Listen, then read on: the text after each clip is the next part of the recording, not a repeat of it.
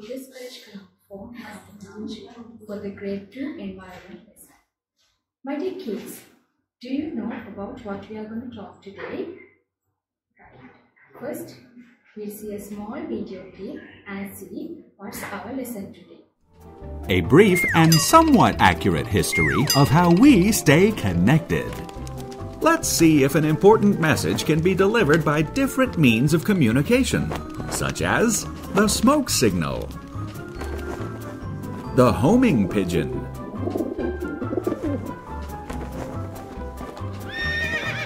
the Pony Express, the semaphore flag, the telegraph,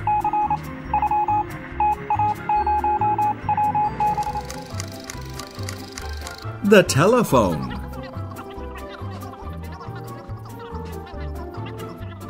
the radio,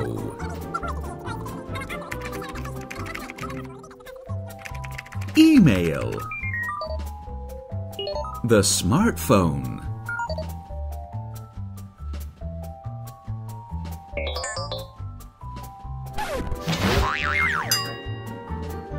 last but not least, Facebook. Like us on Facebook so we can stay connected. Did you watch the video? Now you know what's our lesson today. Yes. It's about how do we get information. It's about how do we get information. First we'll see what are the methods that used by people long time ago to communicate. What they used to communicate long time ago. First one, they drew on cave walls. They drew on cave walls. And they used red clay. Also, they drew on sand to communicate information.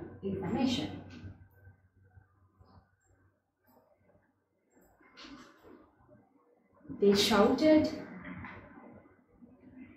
they used red flags, and they used small signals when they are in danger. After all these, they used some pigeons and ponies to deliver information. These are some methods that used by people all days. Now we'll see what are the methods used by people nowadays. Right, to communicate. First of all, we'll see what is an information. What's an information? Yes, information is a news or knowledge that is received or given. It's a news or knowledge that is received or given. So as small kids, you all are dealing with your parents, your teachers, your friends, so you all are sharing information. When you share information, those information should be very accurate. If not, you all are sharing wrong information. Right? People use words, sounds, signs, or body expressions to share information. What they are using? They are using words, sounds, signs, or body expressions. Okay. People communicate using sounds. Examples like ambulance, like bell, school bell. What they are sharing? They are sharing some information. And also, people communicate using signs. Have you seen this type of signboards? They are sharing information using signs. People communicate using expressions and behaviors like happiness, sadness, anger. They communicate using expressions. Also, people use different gestures or postures to communicate. Example like facial expressions. Example, when I say like this, stop. Like this, come. Like this, we use postures or gestures to communicate. Have you heard about mime? Miming. It means we do not talk, we just act, and we are trying to express some information. Let's watch a small video clip of mime, and after that you can try these mimes at your home.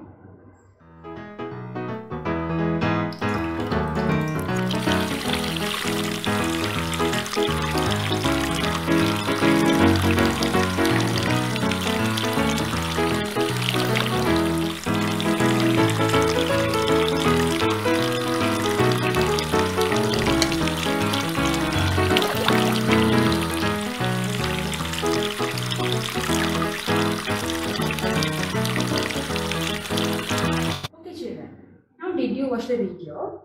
Right. Try this at your home. This will be an interesting for you. Right. First one, wake up early in the morning. Brush your teeth, wash your face, scrape coconut, drive in a vehicle, ride in a bicycle, as well as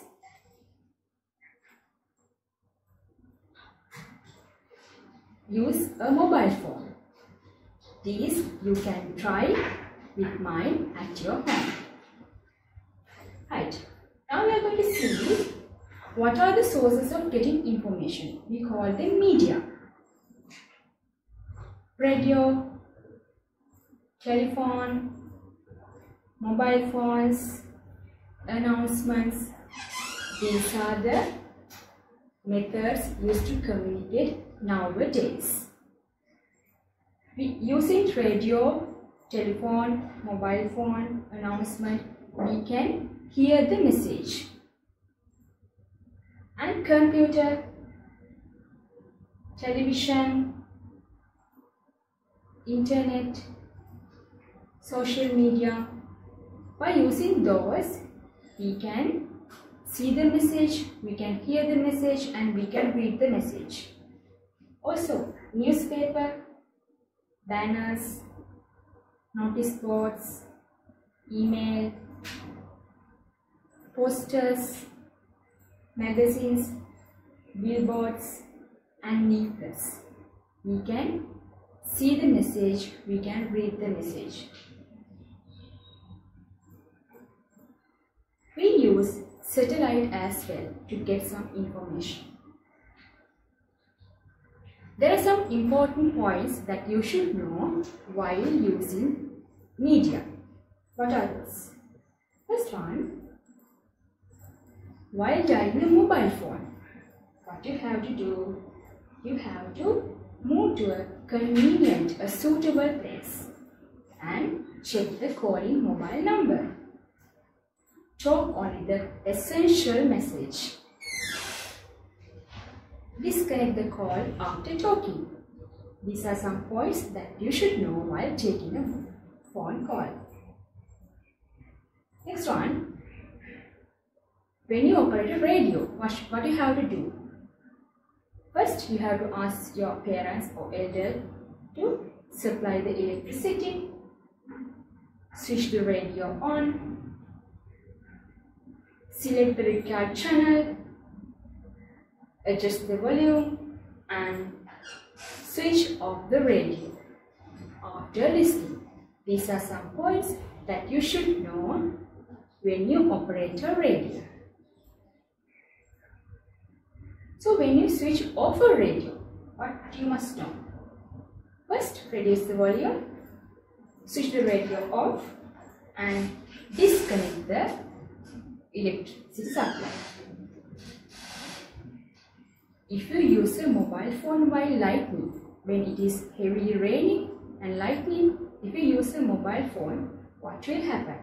Sometimes the phone will be blasted and it will damage your eardrum as well. Also, sometimes fatal incident can happen. It means